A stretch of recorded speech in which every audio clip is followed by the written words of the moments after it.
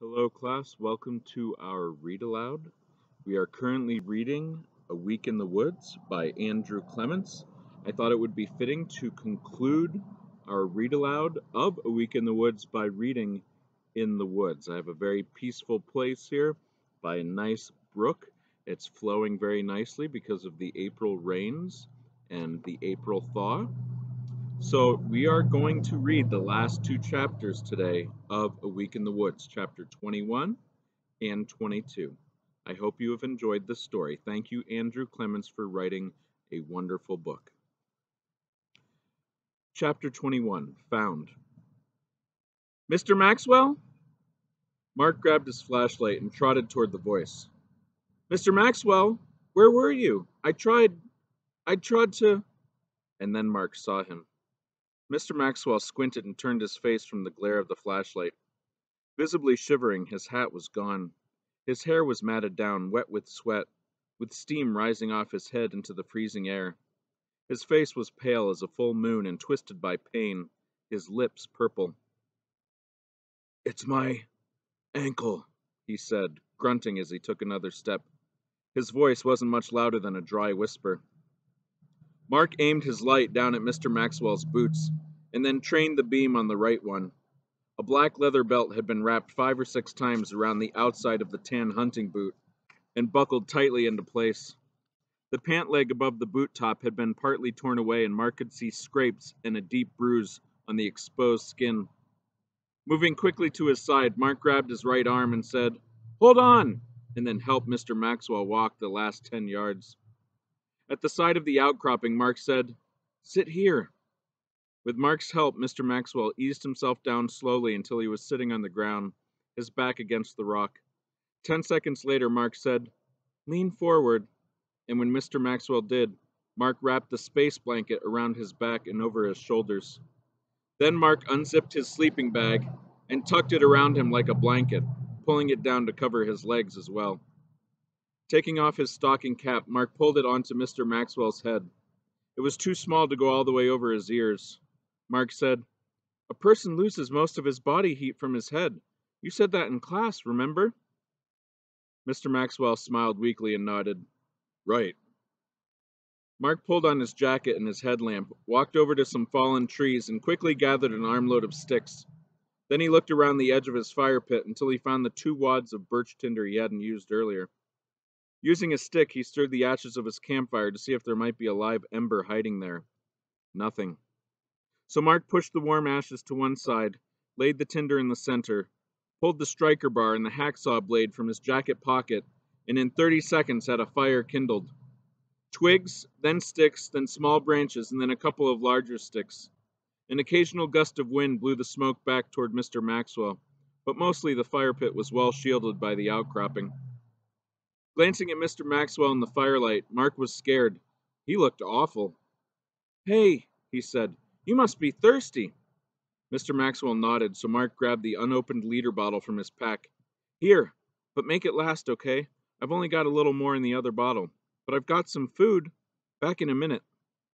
Mr. Maxwell watched the headlight bob through the darkness as Mark trotted out to his hanging stuff sack, saw him lower it to the ground, and then trot back. He fished into the sack, then holding out one of each, Mark said, "Energy bar or Snickers?" Mr. Maxwell said, "Energy, please." The water must have helped because his voice sounded more normal. Unwrapping the bar for him, Mark said, "Okay, but eat slowly, because if you chew it smaller, it gets absorbed faster, right?" His mouth already full, Mr. Maxwell nodded. The bar was gone in less than a minute, so Mark said, "Better have a Snickers too. I have 5 of them." Mr. Maxwell did not refuse. Mark broke up some thicker dead branches, and soon the warmth of the fire was helping to cut the chill. Some color had returned to Mr. Maxwell's cheeks. He looked a little more like a science teacher and a little less like a ghost. Mark said, "Is your ankle real bad?" Mr. Maxwell tried to smile. "Well, it's not good. I'm pretty sure it's broken. Didn't unlace my boot to look." "How did it happen?" "Me being stupid, that's how," said Mr. Maxwell. "I tracked you to the place on the loop trail where it goes up to the ridge. Then I saw you went straight. So I figured you were taking a shortcut across, and I wanted to get to the trail before you did. So I didn't track you. I went across above you on the mountain, because I was afraid that if I got too close, you'd hear me and hide or run off and really get yourself lost out there. So I got to the trail, and I figured I was above you, so I started hurrying down, which is two mistakes at once. Hurrying when I was alone, and hurrying downhill. I knew I was tired and dehydrated, and the light was getting bad, but I hurried anyway. Just a lot of stupid stuff all at once. And all it took was one stretch of steep trail and one rock that wasn't steady, and one big fat boot coming down too fast and too sloppy. The rock tipped and I went down hard. My foot got wedged, and then another rock fell in on top. A big one. That's the one that hurt me. I couldn't lift it off. And I called out your name 4 or 5 times, and then I guess I passed out for a while. It hurt pretty bad. You didn't hear me call back? Asked Mark. Because I heard you yell. At first I ran away, downhill, and I'm sorry about that. But then I called back. I even blew my whistle and went back uphill looking for you. But I figured you must have headed back down to the camp. I walked east so I could get back to the main trail. That's how I ended up here. Mr. Maxwell said, I did hear the whistle, and I yelled my head off, but my throat was too dry and my voice didn't last long. You must have been downwind of me and too far away. Mr. Maxwell shook his head and made a wry face. Besides, I figured maybe you heard me, and then lit out to get as far away from me as you could. There was an awkward silence. Mark got up and put 2 more pieces of wood on the fire. Then he asked, So how'd you get your foot loose? Pure dumb luck, said Mr. Maxwell. That's how. It was almost dark and I was in a lot of pain. But right there, right next to the trail, there were some young maple trees. And I looked at the rock, pinning my ankle, and I could see that if I had a lever, I could pry it up enough to get my foot out. But deadwood breaks too easily, said Mark. I've been breaking up maple all night for firewood. Who said anything about deadwood? Asked Mr. Maxwell.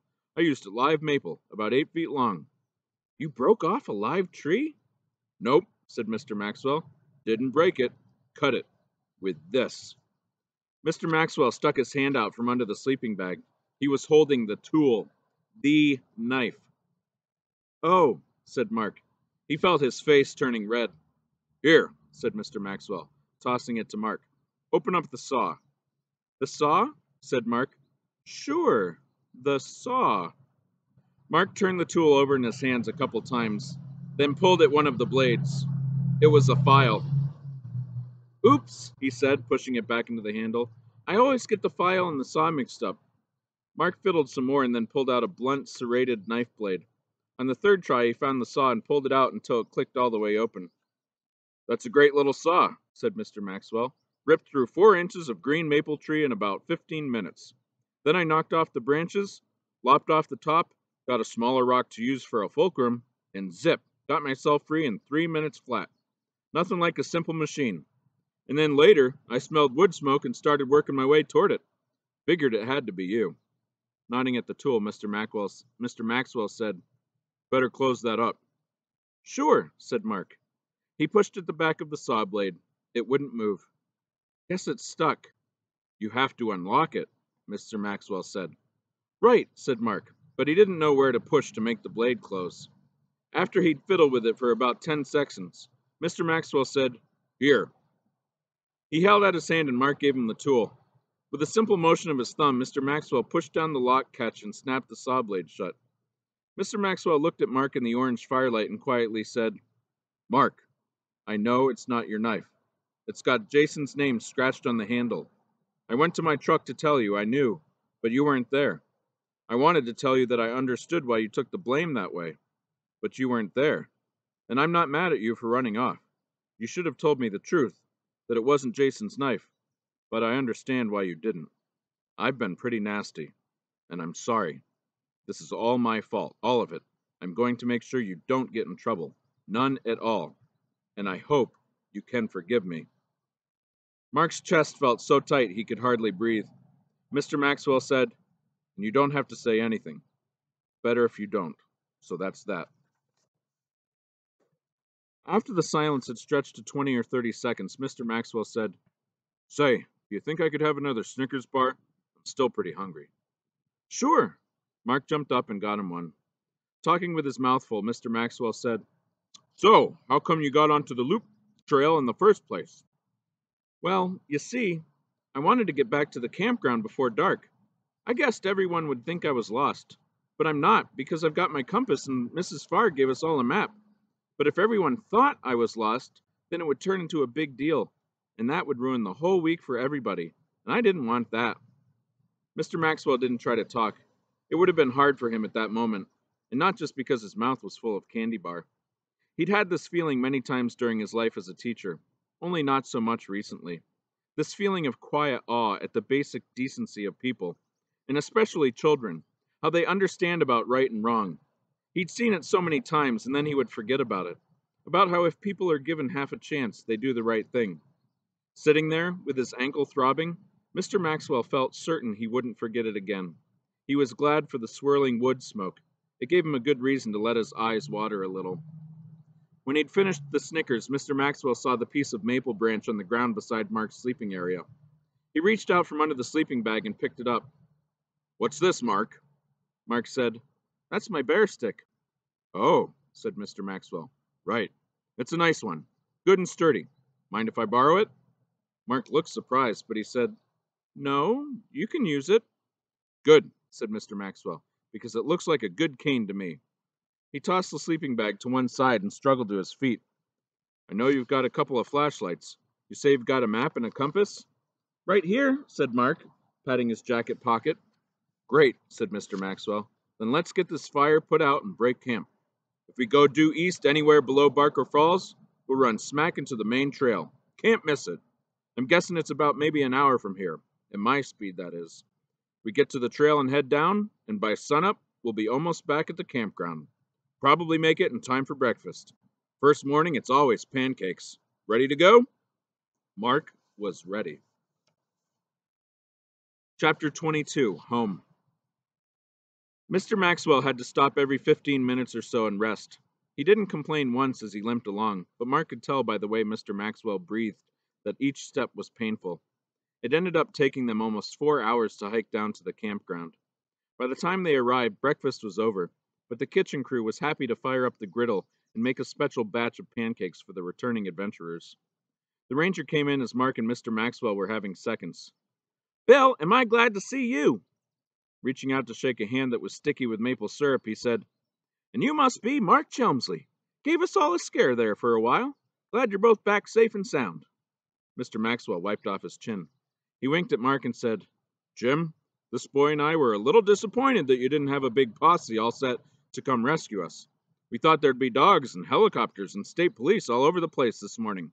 It's almost like you didn't care." The ranger smiled.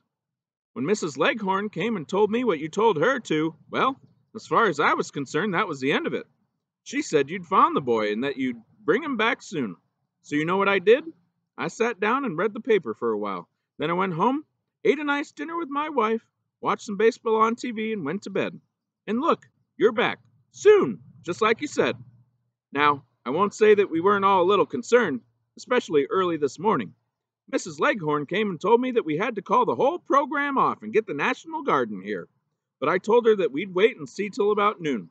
So really, you two got home about 3 hours early." Looking down at Mr. Maxwell's right leg, he said, "What happened? Bear get you?" Mr. Maxwell smiled and shook his head. "Nope, a rock." The ranger said, "Well, if you need someone to drive you over to the clinic in Bushelton, let me know." Then looking at Mark, he said, "I'm mighty glad old Bill found you, young feller." Mr. Maxwell shook his head. "It didn't happen that way, Jim. We found each other." 10 minutes later, the boy and his teacher stood outside the door of the main lodge. Mr. Maxwell said, "I've got to go get this ankle looked at. Think you can find your way back to the Raven's Nest without getting lost?" Mark grinned. "Can do." "Okay then, see you later." Mr. Maxwell turned and took a step, then quickly turned back. "Oh, almost forgot." He reached into his pocket and took out the knife. Holding it up, he said, "Tell Jason that I'll keep this for him until the end of the week, okay? And tell him that I'm going to have a little talk with him about obeying rules." Mark said, "I'll tell him. Thanks, Mr. Maxwell." And Mr. Maxwell smiled and said, "Thank you, Mark." When the orange buses rocked to a halt in the school driveway late Friday afternoon, a friendly mob of grown-ups was waiting. Every child stepped down into a cheerful flurry of hugs and hellos. Even some of the boys who thought they didn't want to be hugged and kissed put up with it. It had only been a week, but it had seemed much longer. Mark, over here! Mark turned and saw Leon waving at him. Then Anya got out of the car and started waving too. Mark ran down the driveway and gave them each a hug. Anya kissed him on the cheek. It is too quiet with only Leon around the house. I am so glad you are home. Me too, said Mark. As Leon put the frame pack into the truck, he asked, You had a good time? It was great. We did some hiking and we stayed up late one night and looked at the stars through telescopes. And I saw an eagle and some bear tracks. It was great. Mark got in the back seat, and while they waited for the cars ahead of them to move, he leaned forward and kept talking. Yeah, and on the third day, the guys in my cabin got to help the ranger check for missing trail markers. And he said that There was a knock on Leon's window. Leon lowered it, and Mr. Maxwell said, Mr. Lementov, I'm Bill Maxwell, Mark's science teacher. We talked for a couple of minutes on Monday afternoon, and I wanted to let you know I was sorry if my call worried you. I know the ranger called a little later to explain the situation, but I wanted to thank you myself for being so understanding. Leon shook the hand that Mr. Maxwell offered and said, Of course, Mr. Maxwell. This is my wife, Anya. We are glad to meet you. We have heard of you often from Mark, and he's just telling us how he had such good fun. Mr. Maxwell smiled broadly and said, Best week ever. Then bending down so he could look into the back seat, he said, Mark, this is for you. And Mr. Maxwell handed him the knife in its leather sheath. Mark looked confused. But, Jason, Mr. Maxwell shook his head. Jason wouldn't take it. He said it was yours now, so I guess it is. Well, I've got to run. Nice to meet you, folks. And with that, Mr. Maxwell turned and went back toward the buses, the cast in his right foot making him sway from side to side as he walked. Mark lowered his window and leaned out. Mr. Maxwell? He called. Mr. Maxwell stopped and turned around. I'll see you on Monday. Mr. Maxwell smiled and nodded. You bet, Mark. See you Monday. As Anya opened the door from the garage to the kitchen, the phone was ringing. She answered it and then called, Mark, it's for you. It's your father. Hello? Mark, good to hear your voice, son. We knew you'd be getting home about now. Heard from Anya about the business on your camping trip. Everything work out all right? Yep, said Mark. It all worked out fine. His mom joined the conversation and she said, But you were lost on a mountain all night? All by yourself? Is that right? Well, not all night, said Mark. And I wasn't really lost. I had a compass and everything. It was just too hard to hike in the dark. And I got tired too. I'll tell you the whole story when you get home. That'll be sooner than you think, said his dad. Your mom got worried, so we hopped on the Concord this morning and flew into New York 3 hours ago. You were worried too, Robert, said his mother. Well, sure. I was worried too, I admit it. So anyway, Mark, we're going to spend the night here in Scarsdale and drive up tomorrow. Be there about lunchtime. Great, said Mark, because I want to talk about something with both of you. You bet, said his dad. We'll talk, we'll do a little hiking, maybe drive up to Hanover. It'll be a great weekend. Talk about what? Said his mom, and Mark could hear the concern in her voice. Mark hesitated, then took a deep breath and said, I want to talk about maybe staying here, like going to school in Whitson next year, because it's got a good accelerated program at the middle school. My friend Jason says so. And Jason's big brother? He went to school here, and he just got accepted into Princeton. So the schools aren't bad. They couldn't be. And that's what I want to talk about. There was a long silence on the line. His mom spoke first. Well, I thought we had this all worked out, Mark, about next year in Runyon Academy. And really, I think that... His dad broke in. Mark? Absolutely. If you want to talk about it, we'll talk. That whole Runyon thing, that's not written in stone. So tomorrow you and your mom and me will all sit down and talk about it. That sound right to you, Lo? Mark heard the tiniest hesitation, but his mom said, Of course, yes, we'll talk about it. Because all we want is what's best for you, Mark. That's all we want. The conversation seemed to have hit a stone wall. Then Mark's dad said, I was putting a coat in the closet here, Mark, and I saw some of your stuff. Your lacrosse stick and some soccer balls. Sports stuff, mostly. You want me to toss anything in the car before we come tomorrow? Yeah, that'd be great. Bring the stick and both of the balls, and my soccer shoes, too. I think they'll still fit. Mark's mom said, Mark, I'll hang up now. See you tomorrow. I love you, dear. Love you too, Mom. After the click, his dad said, So, anything else I should bring? Can't think of anything, said Mark. Then, wait, where are you now, Dad? In my office on the second floor. Could you go down the hall to my old bedroom? Asked Mark. Sure, hold on a sec. Mark heard the casters of the desk chair, then footsteps, and he could picture his dad going out of his doorway, then turning left and walking beside the curving banister to the third door on the left, Mark's old room. Here I am, Mark, but there's nothing here, remember? You cleaned the place out. Okay, said Mark. Now go over to the radiator by the window. The radiator? What for? Asked his dad. Are you there? Said Mark. Yep, listen. And Mark heard a clank as his dad tapped the phone against the metal. Good, said Mark. Now tip the radiator back toward the wall a little and look under the right front leg. Do you see it? Wait, said his dad. Mark heard a soft grunt of effort and then, a penny? You're having me do all this for a penny? Do you have it? Asked Mark. Yes, I've got it, said his dad. Great. You can bring it with you tomorrow, okay, Dad? And don't get it mixed up with your other change, okay? I want that penny. I get it, said his dad. This is a lucky penny, right? Mark said, Yeah, sort of. Haven't I always told you there's no such thing as luck? And as he said that, Mark could picture the look in his dad's face. I know that, said Mark. It's just a penny, Dad. I left it there when we moved, and now I want to have it up here in New Hampshire, that's all. A quick moment passed, and his dad said, Sure, I understand, Mark. I'll keep this safe for you. Thanks. No problem. His dad was quiet for a second or two, and then he said, So, I'll see you tomorrow, okay? Okay, Dad. And then his dad said, I'm proud of you, son. His dad had said those words to him before, probably dozens of times, but as Mark heard them this time, the words sounded different, and they felt different. Everything felt different. Mark drew in a deep breath and he swallowed hard, and he blinked his eyes a few times. Then he smiled and said, Thanks, Dad. See you tomorrow. And that is the end of our read aloud, A Week in the Woods by Andrew Clements. Well, I hope you really enjoyed it. I certainly did. Thank you again to author Andrew Clements for writing such a wonderful book. Make a great day, everyone.